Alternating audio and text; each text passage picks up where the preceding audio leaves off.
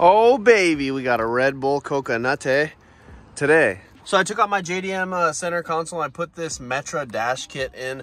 I ordered a double din for this thing with Apple CarPlay, and I'm gonna put this thing in, and I still need a cubby for it, but I might order that on eBay or something. I have a leak. So I tried to fix it with duct tape. I put some duct tape underneath the hood right there, orange, my specialty. But I still have a leak of some water coming in. I mean, this car's always leaked through the sunroof, but this is definitely not from the sunroof. Or, I mean, it could be. I don't know, though. I don't want it to damage anything bad, so, yeah, I got to fix that soon. So soon this car is going to go into the shop for a while because I have to redo all the flares like I've been saying in the last couple of videos. We do have a meet on the 30th of this month, and I definitely want to take this car since the Subaru Evo will not be done. But I'm having some sort of a dilemma. So I have two dilemmas. Well, Dylan has one. Here is the G70Z, and the Supra Mark IV wing is on it. He wants to know if he should put it on or not. So definitely comment down below. I think he should. I think he thinks he should. And I just think this thing needs something like that.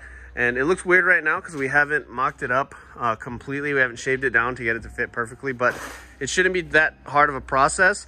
And I think it'll definitely spice it up. But definitely comment down below. So my second dilemma is that we have a full orange roll of wrap, okay? We have an extra orange roll that we were going to wrap Dylan's old King Ranch dually.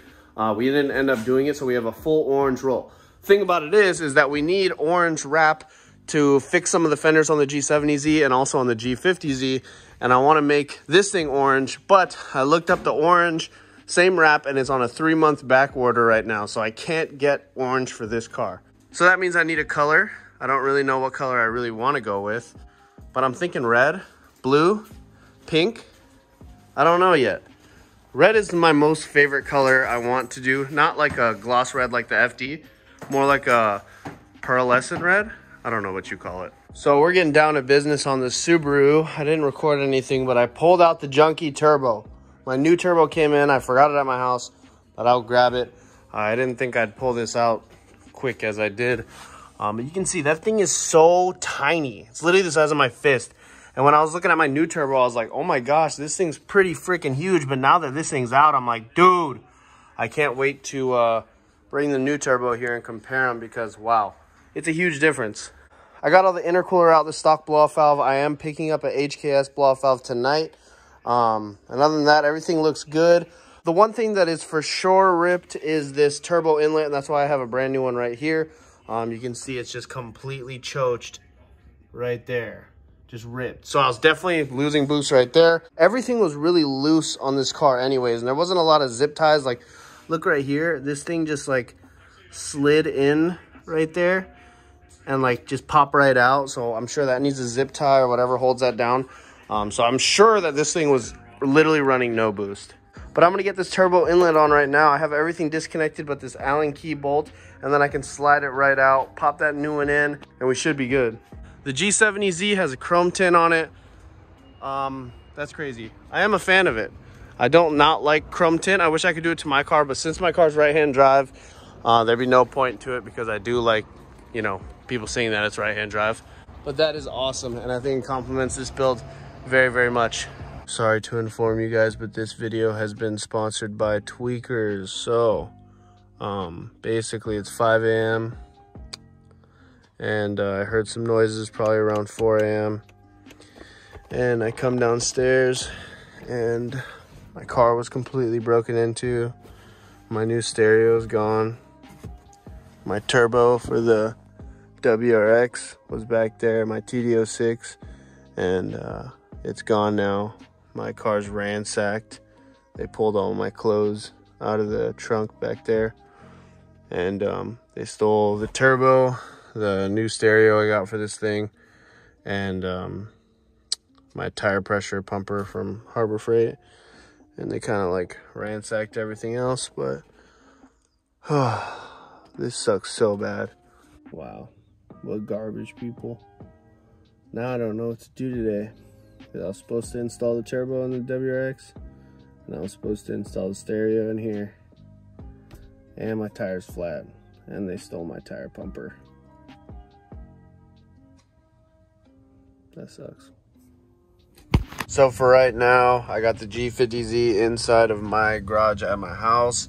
I would take it to the shop, but I like that I have more space when I have this at my house, so I'm just gonna keep it in my garage for now until I'm ready to kind of work on it, or if I want to drive this or something like that. But oh, that sucks. I know it's kind of sound like a crybaby, but it just sucks when you have brand new stuff and it gets stolen.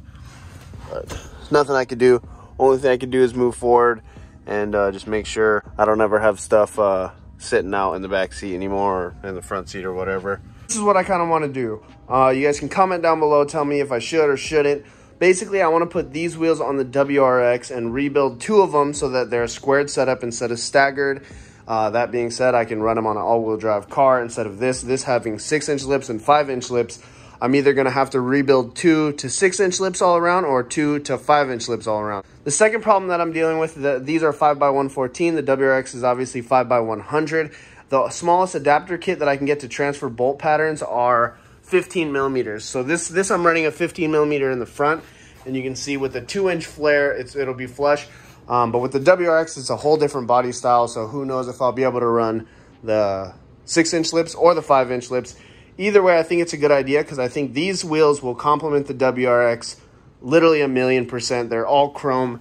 The color I'm going to be going, the chrome will complement it so well. So if I do end up putting these on the WRX, I'll rebuild 2 of them, make them fit the WRX perfectly, and then I'll get a whole new set of wheels for when I redo the flares on this car and get them perfectly built to spec, so that I can have perfect wheels without any spacers, which is pretty much my dream. Let's head to the shop. I'm definitely not going to drive this thing tomorrow morning because it is pouring rain. Back at the shop. So sad that this is the only turbo I have.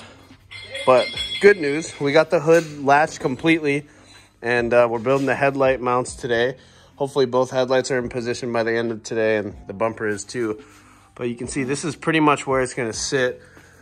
This is going to get kicked out a little bit more, and the sides of the bumper need to be held up by the fenders, but check that out.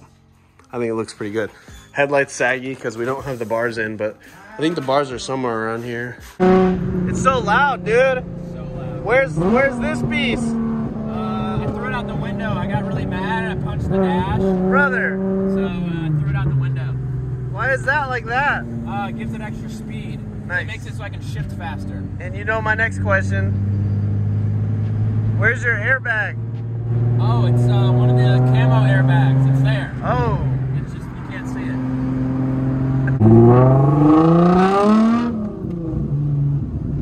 Here we go. So we got one headlight bracket done. Actually not done at all. We still need to drill the holes for it and bolt it in, but you can see the weld to the bend to the core support. It's going to structure up the front core support to that, and it's also going to be our headlight brackets. This thing actually goes into the fender, so we're not going to worry about that one too much. Mostly this one and one down there, but it'll look really, really good when it's done. Getting this side notched out because we cut a little too much off of this side, so we have to notch it for the headlight. Also, the ABS is kind of in the way, but it's not that bad in the way. I think we'll be able to work with it, right?